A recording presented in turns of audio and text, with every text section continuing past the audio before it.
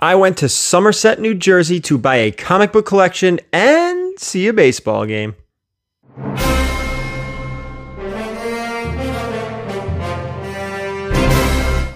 Alright guys, yes, I drove all the way down to New Jersey to pick up a collection. Before we get into any part of this video, big shout out, huge thank you, Anthony Volpe and family. You guys are amazing, some of the nicest people I've ever met in my life, and a huge thank you for another amazing experience. I absolutely love going to games, and it's even better when you know somebody on the field. Absolutely phenomenal. Thank you.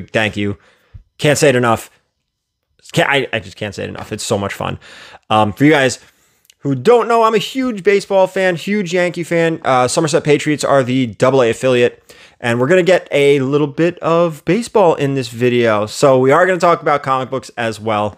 That's probably the priority and the main point of this video. So this seller was from Jersey. I'm in New York. I went down to Somerset. He came up to Somerset, and we made a deal. We're going to go through a bunch of the books. There's a lot to talk about. This is going to be a long video, so I do apologize. Some of you guys like the longer videos. Some of you don't. We're going to go over everything. And again, we are going to talk price and a lot of books. So without further ado, check the description down below. You know what to do. Whatnot, Instagram, Twitter. Give me a follow, VERYGARY Comics. Hit the subscribe button if you haven't. Thumbs up. Leave a comment. You know all that stuff. Anyway, we're getting into it. We're getting to the car, and we are heading all the way down to Somerset, New Jersey. All right, guys, we are heading down to Somerset, New Jersey, right? Somerset? Is that the town? New Jersey. We're going to go look at a collection. I'm with my friend Mike. He's wearing pinstripes because we're also going to see my man Anthony Volpe play for the Somerset Patriots, which still hurts that I have to say Patriots, but whatever. I'm not positive what's in this collection. I did get a list. The seller was coming up from southern Jersey, and just out of sheer coincidence, we're on our way down to, what is it, almost northern central Jersey, Somerset? It's probably like northern, right? Northern Jersey. So it just happened to work out well. We'll see what's in the collection and if we can take it home and if the Patriots get a W. All right, guys, so the collection went well. We couldn't record going through it because the seller was in a rush. We were in a rush because we had to come here. We were about to go watch the Somerset Patriots at my man Anthony Volpe against, who are they playing? Hartford Yard Goats. The Hartford Yard Goats. So, all right, we're going to be going through the collection. I'm going to have to record the collection at home, but maybe we'll do a little recording during the game. Hey, there you go. Yeah, that's it.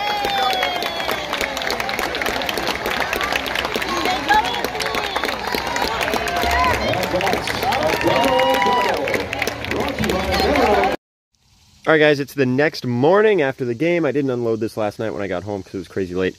We've got 1, 2, 3, 4, 5, 6 long boxes. 1, 2, 3, 4, 5, and I already brought 3 short boxes in, so that's 8.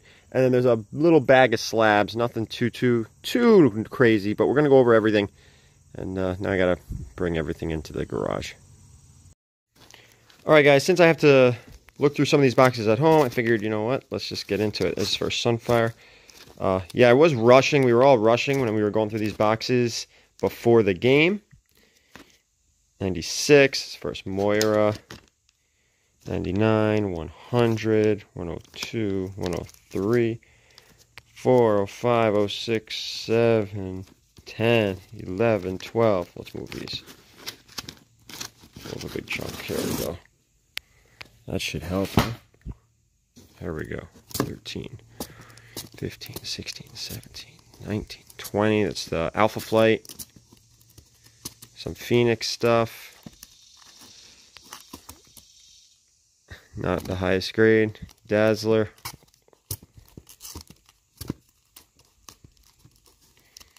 Doom cover. We're going to get into some Copper Age stuff. We're in the 80s here, guys. I come across all this 80s X-Men stuff a lot because everybody from that time period, everyone from that era that was collecting, collected X-Men and read X-Men. Everyone. Literally everyone. It's crazy. Very rare that I have a collection from the 80s that doesn't have these books in it. Sinister, the classic. Is the Sinister cover? No, I don't think the Sinister cover's in here. Jubilee. Psylocke. Gambit. Not the highest grade loose staples, but still Gambit. Bishop.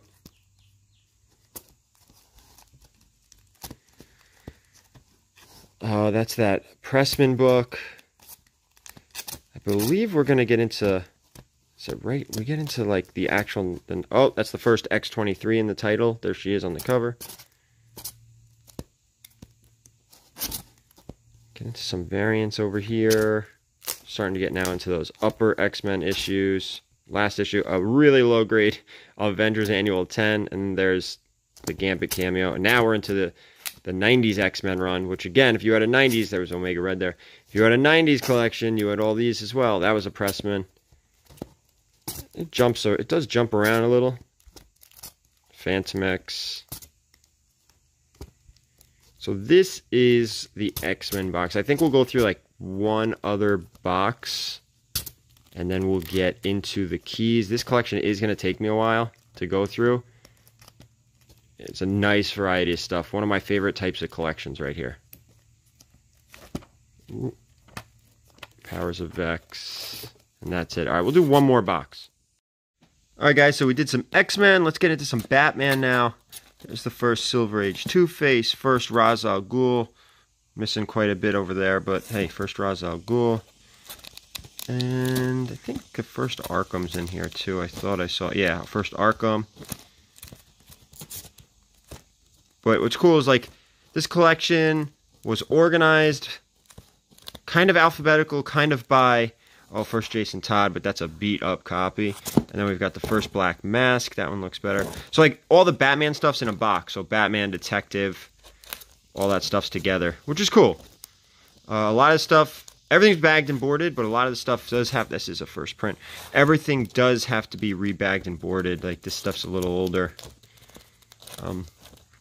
You can tell, like, a lot of these books were either read, one of those two, or the error copy. And, you know, not necessarily by the seller, but by someone, because nothing is like, the modern stuff, some of it's really high grade, and then some of it, surprisingly, isn't. I don't know, maybe I'm just being a condition snob, but I kind of have to be. First Jason Todd is Red Hood. That's a nice book. First Damian. Or first Damian cameo, I believe. Alright, we're into first Damian as Batman. Oh, this is that variant. Is this the variant? Shoot, I don't remember. I have to look that one up. Batman. That's a variant. I always like this. That's a Mignola cover. Let's see, we're rolling from Batman into Detective. Detective Comics 258, I think that is.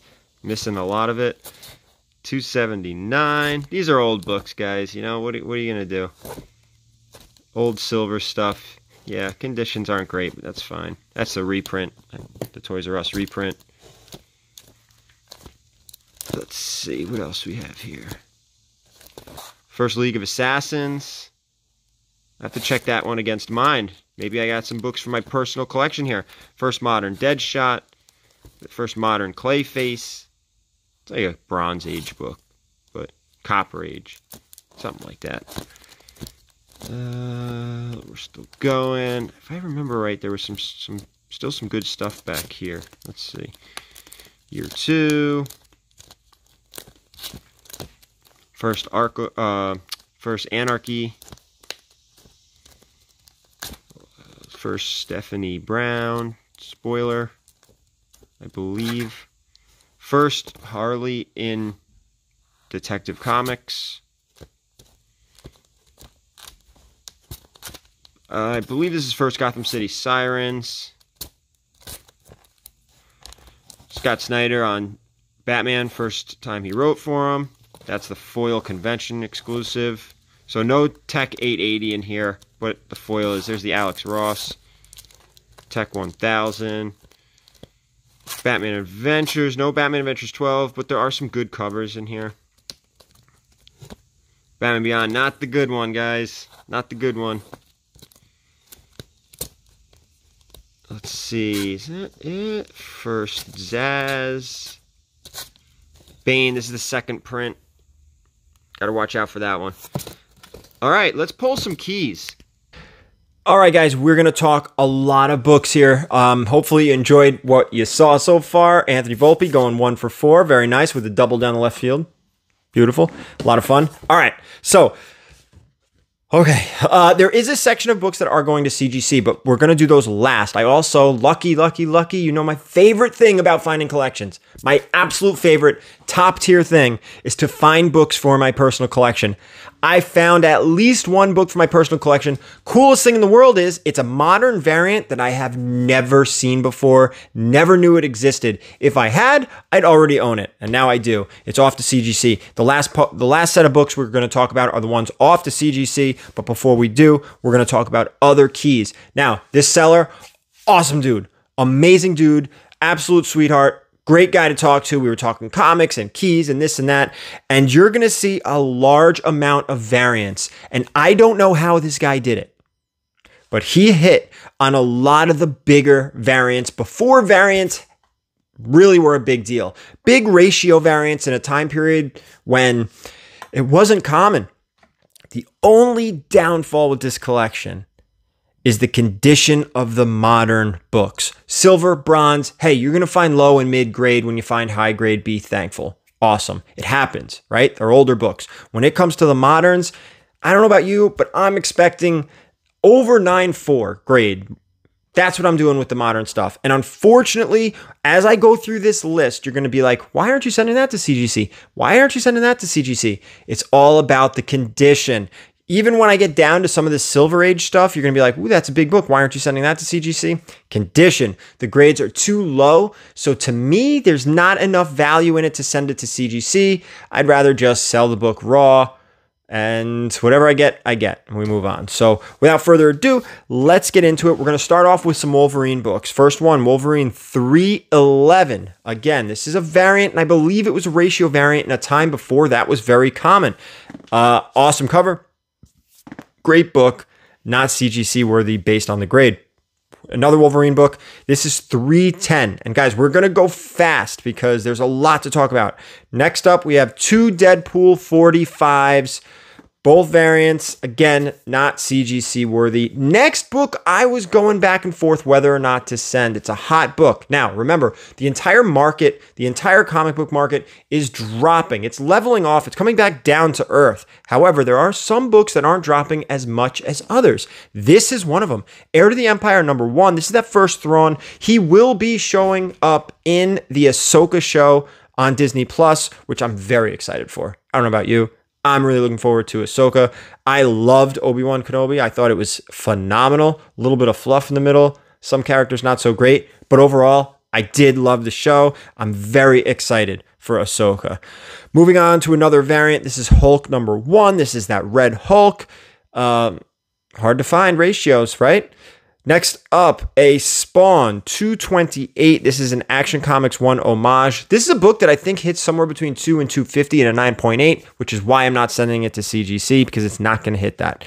Next up, DC Comics presents 47, First He-Man and Skeletor in comics. Yes, the old toys did have small mini comics with them, but this is like, you know, first in comics. Love this book. Love this book. I have it at 9.6. Hoping to find a 9.8 in the wild. I will. I'm going to will it to happen. It's going to happen. I will find a raw DC Comics Presents 47, and I will submit it to CGC, and we will get a 9.8. But until then, I'm going to have to keep the 9.6. This one, not even close, but I do love finding this book. Next up, Kanto #1. Kanto has a huge following. This is the San Diego Comic-Con variant. Huge following. Amazing Spider-Man now. This is 654. This is the second print. This book I do find every now and again. Never do I find it in a 9.4 or better. Never. I don't know why. Can't tell you. Maybe bad luck for me. Maybe the people who have the high grades are keeping them. Maybe they all got damaged. I have no idea. Next up, Amazing Spider-Man 316. We've seen this book a million times in my videos. This is the first Venom cover, kind of. You know, he does have the floating head in the Hydro Man cover. Classic McFarlane cover. But there's a little trick to this one. It is a Mark Jewelers, which is crazy. Never found one before. I'm sure I've come across a lot of Mark Jeweler insert books. However, I don't check. I do the keys. I check the keys, but not the regular stuff. Next up, this is, we'll go DC a little bit. Oh no, one more Marvel book, Hulk 340. This is that classic McFarlane cover. Now, look, a whole little run of McFarlane in there. All right, now let's do a little bit of DC. We're going to flip back and forth and back and forth. I'm sorry if it sounds like I'm talking fast, but I am, because there's a lot to go through. Mad Love. Nice book I have sent to CGC before. Unfortunately, not this one. Followed up with, these two seem to go hand in hand. Batman, Harley Quinn. This is the first Harley Quinn in DC continuity. Yes, Batman Adventures 12 is the first Harley Quinn. However, this, again, first DC continuity. First in continuity. Okay, next two books. Sad about these two books. First one, Marvel Now, .1, number 1. First Kamala Khan. Not even like a 9092. And what hurts more is the next one, which is the second print. This was actually worth more than the first print. Why? Significantly less out there. And the same goes for this book. Not high grade. All right. Ultimate Fallout 4. This is the second print variant. Of course, not going. Superior Spider-Man 24 variant. Awesome cover. Awesome book. Moving on, Secret Wars number 8. This is the origin of the black suit. Magnificent Miss Marvel number 1 variant. I believe this is a ratio, whether it's a 1 in 10, 1 in 25, or 1 in 50. Why is it a big book? Because nobody bought that many of this book, so the ratio is hard to hit. Who's ordering 25 copies of Magnificent Miss Marvel number 1? And again, it comes back to this seller nailed a lot of these variants. He picked the right ones. Now, whether he bought all of them, which he didn't since I bought all of his books, he just hit on a lot of the right ones. Werewolf by Night 33. This is the second Moon Knight. Next up, Nova number 1. And again, guys, you've seen me send these books to CGC. These aren't going.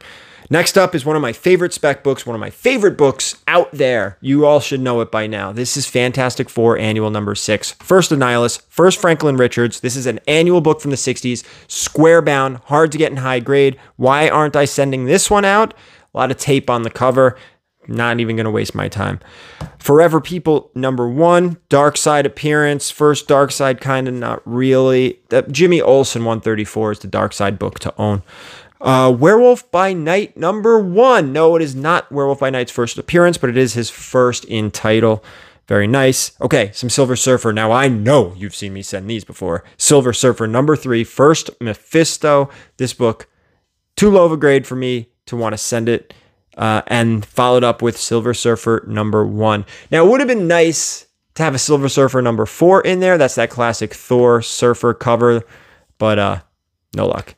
Next up, Strange Tales 169. This is the first Brother Voodoo, another book that is just, I don't know if plummeted is the right word, but ever since Multiverse of Madness, it has come down significantly. Still a great book.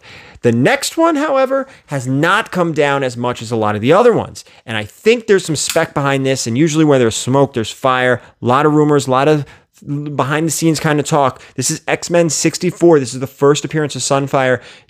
Don't be surprised if Sunfire is within the first team of the X-Men when they do hit the big screen.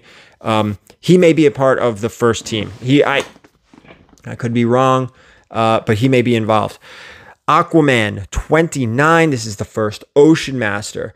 Let's do some Silver Age Amazing Spider-Man. Just a couple. ASM 39. I think this is the where Goblin and Spidey learn each other's identities. I'm not positive, but it is a classic cover. And Amazing Spider-Man 33. This is that classic Ditko. Again, I keep repeating myself. Not going to CGC. Hulk 102. This is the first in title after, Hulk 1 through 6. Big premiere issue. Next, Hulk 182. This is the second cameo of Wolverine. Big chunk out of the bottom left on the spine. All right. 4 Batman books to talk about before we talk about the CGC books. First up, Batman 171. First appearance of Riddler. Again, too low for me to send off. Big Key. Very nice. Probably the biggest book in the collection. Next up, Tech 405. I'm sorry, Detective Comics 405. First appearance of the League of Assassins. Staying in that same genre, Batman 232. First appearance of Ra's al Ghul. Love this book. Love this cover. Neil Adams at his best. And of course, Batman 234. Some more Neil Adams. This is the first Silver Age Two-Face. Now, with all that being said, none of those books are going to CGC. All right? None of them. The following all are, and they're all moderns. They're currently at Erod's right now, getting cleaned and pressed. If you guys need a clean and presser, check the description down below. I have Erod's email in there. Just let them know I sent you. First up, Champions #1. This is the Alex Ross variant. Some value in there. I almost want to say this is a 1 in 100, but that doesn't even seem right. It might be like a 1 in 50. Deadpool Secret Wars. This number, is this 2, 3? Anyway, it's the First Lady Deadpool. Batman 679 variant. This one I'm on the fence about keeping. We're going to see what it comes back as because I am, of course, a conditioned snob when it comes to these modern stuff. So we'll see. Secret Wars #1. I forgot what variant this is. Some store. It's not a GameStop, I don't think. I think it's a store. Is it a GameStop? I don't know. Anyway, moving on. Spider-Man #12 variant. This is just a great cover. This is probably going to be 9294, but I just love the cover. Not an easy book to find. And the next one is also a difficult book to find. Spider-Man 2 #1 variant. Spider-Man 2, I'm sorry. #1 variant. Now, we're going to talk 2 Spawn books. Both of them sketch variants. Both of them, I believe, ratios. 235 and 233. Awesome covers. Excited to get these back, really. As soon as they get back, I'm sending these things off to CGC. Hopefully we have them in time for New York Comic Con. Black Adam #1 variant. I've sent this out a number of times and I just get roadblocked at the 9496 grade. Never had a 9.8. Here's the scary thing. Another book. If this thing hits 9.8, I may keep it. I love this cover. The next one I always hit 9.8. Now that I probably jinxed myself. This is Amazing Spider-Man #4. This is the first Silk. I have always hit 9.8 on this book, I believe. It's crazy. That and New Mutants 87, first Cable. I don't know why. Amazing Spider-Man 210. This is the oldest book that we're sending out. This is the first Madam Web. I'm okay with the 9.0 or better on that book. Hulk 14 variant. Again, these ratio variants. Amazing Fantasy 15, first Amadeus Cho. No, not the AF-15. This is volume 2. I think it's a volume 2, right? A thicker book. This is not a 9.8. It's a difficult book to get in a 9.8 because it's so thick. So she said, let's go Batman 89, first Punchline. Need a 9.8 in that book. Sensational She-Hulk 34, that was at the Vanity Fair cover. Is that what this one is? I don't remember. The, what's her name cover? Somebody will put it in the comments. Superior Spider-Man 22, another ratio. And last but not least, the book I am keeping regardless of the grade. I have never found this, never knew it existed. It has to stay with me. This is Wolverine #8 variant. This is, if you got all you Zelda fans out there, this is an homage to the death, right? When you lose in Zelda, it was either part 1 or part 2. So part 1. This is an homage to that. Never seen this before. Didn't even know it existed. 100% keeping this book regardless of the grade. Awesome. So that's all the stuff. Now, when I add up all the retail to this, I get, well, I don't even want to tell you before let's guess the price. Let's guess the price. Ready? I'm going to give you the 5 seconds. 5, 4, 3, 2, 1. What did we guess? This collection cost me $5,000. All these books retail, not the ones going to CGC, but all the other stuff retail for about $6,000 if it's full retail. Is there enough here to double up, which is always our goal? Maybe. It's a risk. Now, I do have a lot of boxes of $10 plus books that need to be bagged, boarded, priced, and put into the boxes for shows. King Con, New York Comic Con, upcoming shows, and then Iacon in November. So we have September, October, November. So this is a slow burn collection. There is no big book to get 20%, even 10% of the cost. It's not in here. It's not going to happen. This is a slow burn. Are all of these books going to sell? Probably not. Are they? And the ones that are going to sell, are they going to sell for full retail? Usually not. So it's going to be a slow burn. There will be money to be made. It is going to take a long time. But what's really cool is there's a huge variety. This is like one of my favorite. This collection basically had everything for me, right? You had a little silver, a little bronze, a little modern, a little bit of variance, and a book for me. It had everything. It was great. A lot of work, but that's okay. It's fun. That's it. That's it. That's the whole collection. That's the whole video. I'm sorry it ran so long, but I really wanted to give you guys a good idea of what came in here. There are, again, several boxes of $10 plus books, bagged, board, priced, and that's it. So before I get out of here, big shout out again to the Volpe family. Thank you so much for another wonderful experience. Don't forget to hit me up on all the social medias. Leave a comment, hit the thumbs up, share the video if you want, and as always, keep it comics.